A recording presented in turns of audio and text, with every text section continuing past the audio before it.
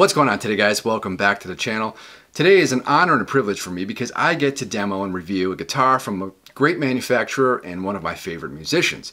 This is, of course, the Schecter Browne TAO-7, his signature 7-string guitar. I previously reviewed the TAO-6 a couple of months ago, so I'll leave a link up here and down below if you want to check out that video. That guitar kills, rocks. This thing is no different.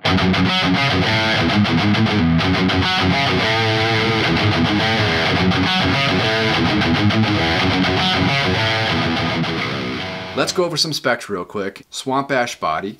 This is a 2-piece body. Some of these I've seen were 3-piece. This one is 2. I don't know why, some are different. It's got a ebony fingerboard. It's got a 5-piece neck made out of wenge and paduak. I still don't know how to say that wood. I don't think anyone does. It's a very thin neck profile, but I like it. It's comfortable.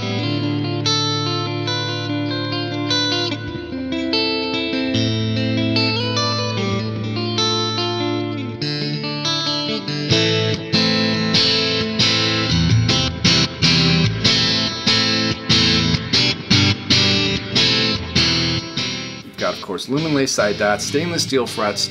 And this is a 7-string, so this is a 27-inch scaling. You've got the same pickups here as he has in the TAO-6, but of course of the 7-string iteration. They are the Chaos Breaker and the Colossus Chaos Breaker, I believe. 3-way selector switch, just a volume knob with push-pull for split coil tones. There's no tone knob because he doesn't want one. Doesn't need a hip shot bridge, 7-string variant. It's got hip shot open gear grip lock tuners, which are like pretty much my favorite. They're very comfortable and they look gorgeous. I do have one gripe about this guitar though. This one in particular is this nut. It's a Graphtec nut, which ordinarily is great.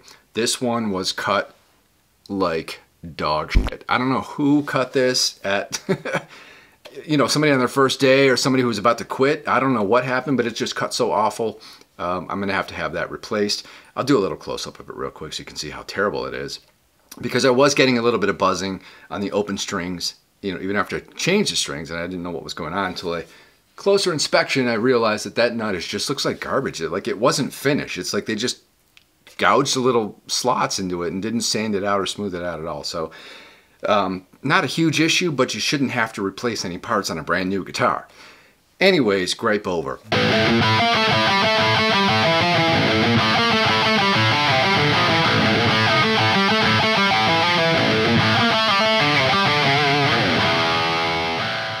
So this color is called Azure. It's spelled Azure, but it's pronounced Azure. And it's basically just a light blue, sky blue, whatever. I'm not a big fan of blue guitars generally, but this one's growing on me and I'm kind of getting acclimated to the color. One nice thing about this particular one is the fact that it has a gloss finish on the front and only on the front, not on the sides, not on the back, which is pretty cool because the transparent purple, the other color that's offered, you know, on this model, is just satin finish all the way around. So this is a nice, you know, kind of departure from that if you're somebody who doesn't like to see that kind of satin shine up as your hand wears it down over time. It's very nice and clean. This guitar is a killer. You got to get one of these. You need it in your life.